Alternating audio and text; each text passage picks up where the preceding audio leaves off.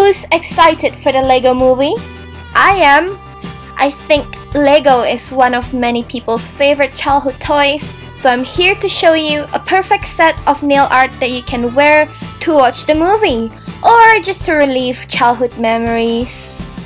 As usual, you'll need to apply base coat before you start and top coat for later.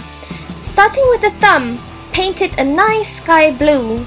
Then using 2 coats of yellow polish, paint the bottom half of the nail in yellow and add a stroke in the middle as the Lego knob thingy for the Lego man's head.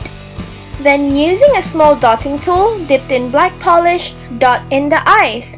And using a nail art brush or a striper brush in black, paint on the mouth by painting a shallow U shape and filling in the bottom to make an open mouth expression. Using the same brush, create 2 short dashes slanting down to create 2 eyebrows for the little man. And cause he's cheeky like that, add a red tongue by dotting it with a dotting tool. Then dot a small white dot on the eyes to give more sparkle and life. Moving on with the pointer, paint this in red.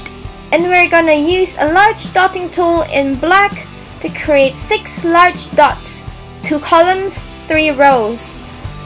Then using white polish with a clear large dotting tool, dot on above the black dots but slightly to the top left. This will be the highlight of the building block. Then we're going over it one more time in red with another clean large dotting tool. Dot right in the center covering the white part that is near the black shadow. Then your red Lego building block is done! The middle finger will be the same steps as the pointer, just that it will be a yellow building block. Paint your nail yellow, and this time the shadow will be orange. Dot 6 orange dots, 2 columns, 3 rows again. Then dot over it in white slightly to the top left. And over it again in yellow right in the middle.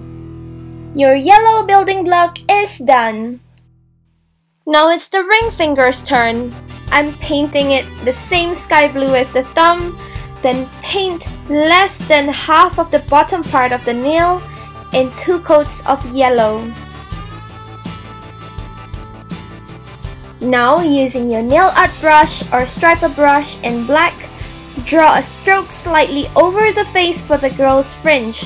Then another one on the other side like an upside down V. Then create the shape of the hair and fill in black. Also create a side ponytail and fill that in. So she's so cool and she's got colorful hair. Using your brush on neon pink, paint a stroke of pink slightly above the hairline following the shape of the fringe. Then do another stroke in bright blue right under the pink one. Then give her eyes with small dotting tool in black polish. And using the brush in black, softly create 2 little dashes for eyelashes. Then 2 curved lines above her eyes for her eyebrows. Then with pink polish on nail art brush, just paint a thick dash for her lips. You can also use dotting tool for this. Then dot small white dot on the eyes to give more sparkle and life. For the mini pinky, I am drawing this coffee icon. If you prefer, you can just do another building block. Start by painting your nail white and using black polish on your nail art brush, paint a cup shape with a handle. Just take your time with this. Then paint 2 slightly bent skinny rectangles like fries above the cup.